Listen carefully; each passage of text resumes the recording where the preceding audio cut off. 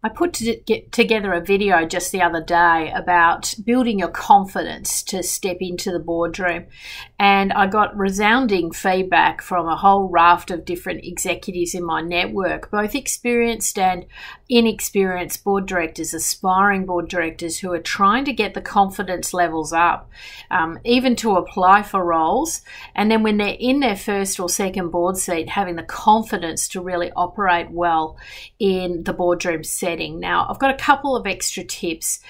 First and foremost, it's really important that you are educated in this sector.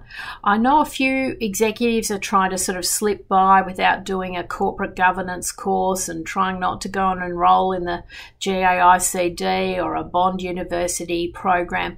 You know, the reality is that, you know, there's a very big demarcation between the amateurs and the professionals in the board director market. And if you aspire to serve on a board, if you aspire to lead the company, if you aspire to be really recognized as one of the most important people in the company who sets the strategic direction of the business, manages the critical risks in the business, it's absolutely imperative that you underpin that with education. You just cannot cut this corner. There are a few hacks as to how you may get that course sponsored and paid for in lieu of board fees, but the reality is that it is really critical that you do undertake some form of education, and this will help you with your confidence.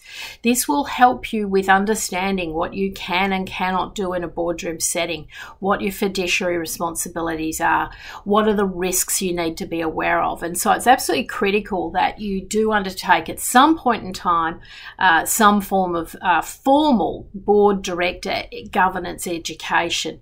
It's not critical you do it in the the immediate early days. I know some executives who go and get a couple of board seats.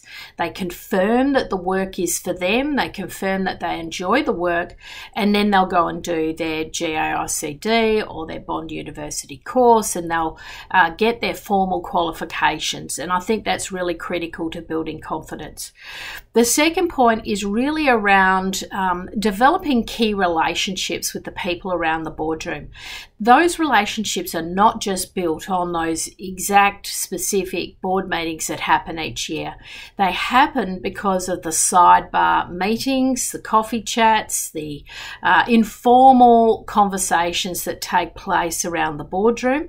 That is how you build rapport. That is how you build relationships. This is how you build trust with each other.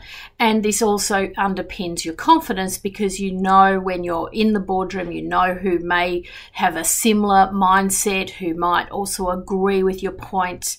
And conversely, you might know the executives or the board members that don't agree with you or won't have the same viewpoint, so you can be aware of how you're going to handle those people in the meeting. Again, it helps with confidence, it helps with your professionalism, it helps you come across in a really polished and professional way. So they're my extra tips, if you like, to build the confidence to serve and contribute as a next generation board director.